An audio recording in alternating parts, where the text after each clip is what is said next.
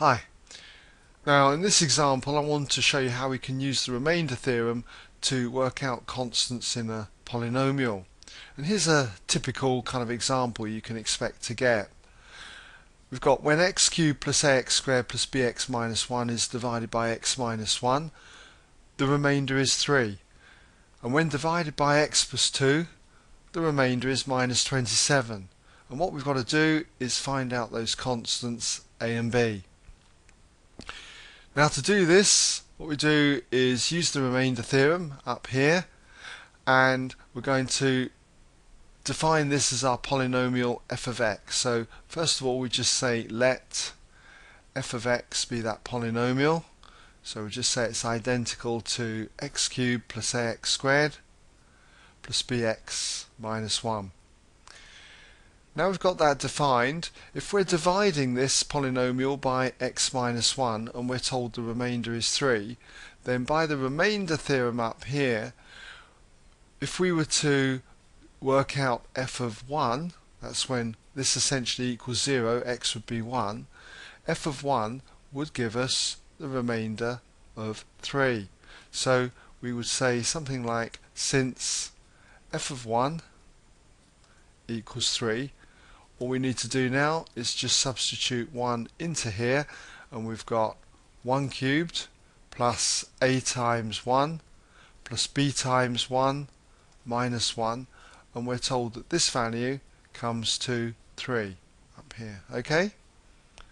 So if we work this out, what have we got? We've got 1 cubed, which is 1, take away 1, well that goes out, and you've got a times 1, which is a, b times 1, which is b, so you've got a plus b equals 3. A plus b equals 3. Now the thing is, we cannot work out what a and b are at the moment from this one equation, so we just put it on hold, and this means that we're going to have to get another equation with a's and b's in so we can do simultaneous equations. And where do we get that other equation from? Well, this second fact here, that when this polynomial is divided by x plus 2, the remainder is minus 27. And so by the remainder theorem up here, we can see that if we were to let x plus 2 equal 0, x would equal minus 2, and that's the value we have to put in here. F of minus 2 gives that remainder of minus 27. So we can say that also f of minus 2 equals minus 27. And again we stick minus 2 into here. This time minus 2 all cubed is going to be minus 8, so we have minus 8. And then minus 2 squared is 4, so we have plus 4a. And then we have minus 2b, and then minus 1, and that equals minus 27. So we'll just come down here. If we tidy this up, we've got minus 8 minus 1, which is minus 9.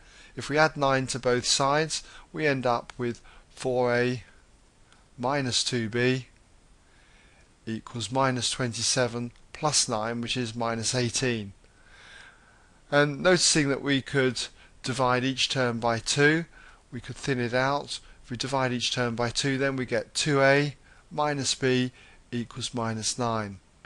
This is my second equation now, so we can just call that 2.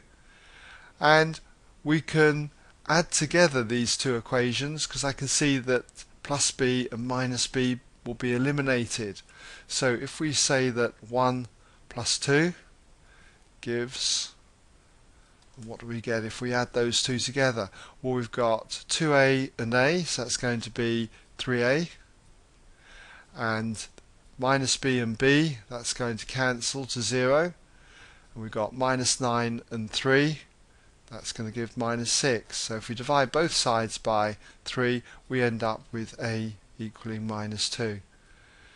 Now that we've got a equaling minus 2, all we need to do is just sub this value, sub a equals minus 2, into either 1 or 2.